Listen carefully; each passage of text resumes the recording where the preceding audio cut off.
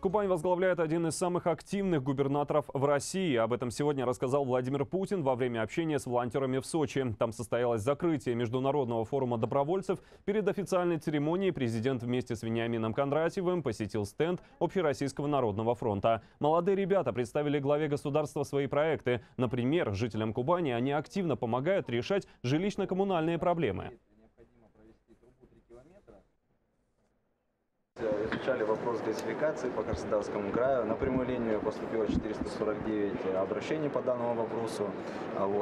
Наш край вообще газифицирован на 84%, это выше среднего уровня по стране. Но все равно остались еще те поселения, где люди до сих пор еще ждут газ.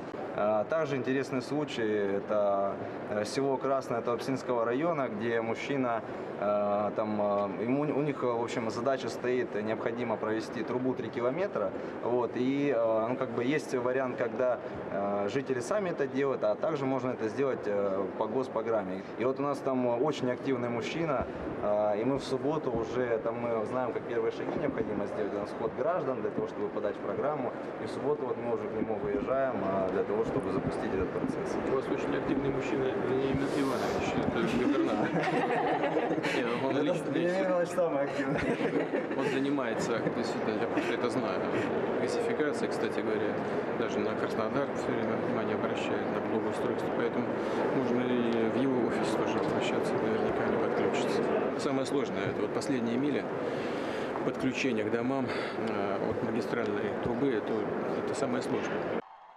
Также Владимир Путин выступил перед многотысячной аудиторией на церемонии закрытия форума. Событие приурочено ко Дню добровольца. Сегодня же наградили и победителей конкурса «Доброволец России». Общий призовой фонд составил 45 миллионов рублей. Мы находимся с вами в Сочи. Именно здесь был дан мощный толчок развитию волонтерства и добровольчества в нашей стране в период Сочинской зимней Олимпиады. А сейчас волонтеров в нашей стране более 15 миллионов человек. Это огромная армия. Конечно, волонтеры работают бескорыстно. Но все-таки в праздничный день у нас принято дарить подарки.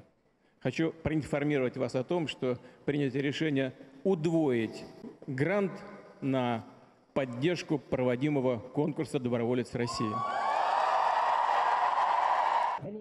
Краснодарский край на форуме добровольцев представляли более 400 человек, а Сочинский волонтерский центр признан лучшим в России.